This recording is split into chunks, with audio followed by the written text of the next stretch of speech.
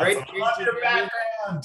Thank you. And I want to congratulate you on the Alpinist. And thank you so much for introducing Marc-André Leclerc to the world.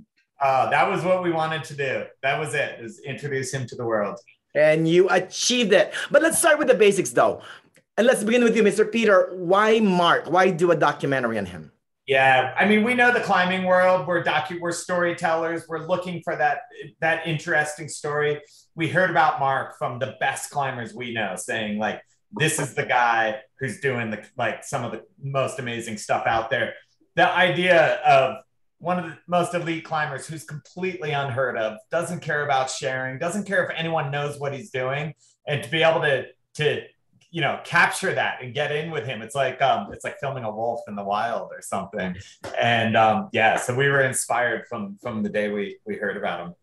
I love how alpinism is presented here as a backdrop for Marc, right? His story, but it's not too technical and I actually understand what it is. How did you perfect that balance? Okay, yeah. So, what's really amazing about alpinism, it is this very complex sport to master. You're dealing with all of the technical challenges of climbing as well as the weather and the objective hazards of a mountain.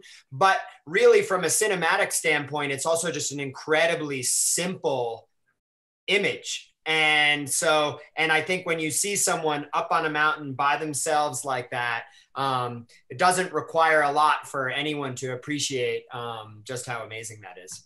Well, one of my favorite scenes here is when Marc simply vanished and didn't tell you guys. I mean, he's such a free spirit, right? Describe him to us, Peter, his wild version of adventure.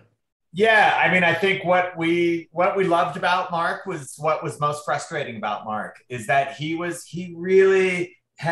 it's almost like he was living in his own world. I mean, he had this vision from literature and history and from the mountains that he grew up around about what he wanted to do. And he simplified everything else out of his life. So he was completely dedicated. I mean, he had an amazing relationship with his partner, Brett. I don't want to say he supplied everything else, but he was just so focused on these, putting in all the necessary work to be able to achieve these dreams.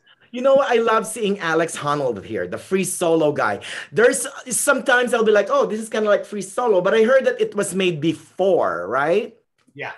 Yeah, it was made before. And, Alex, I mean, it was great to have him in the film. He's he's this superstar climber, but he's also a really core part of the climbing community. He's been a friend and a collaborator of ours for years.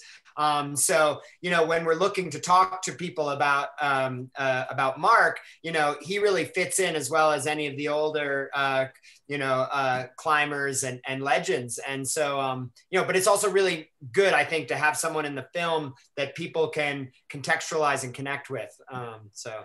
Oh, a big congrats on the Alpinist again. It's quite accelerating and also quite heartfelt. Oh, thank you so much. Really appreciate it. Thank you, guys. Good luck on everything, okay? All right. Appreciate it.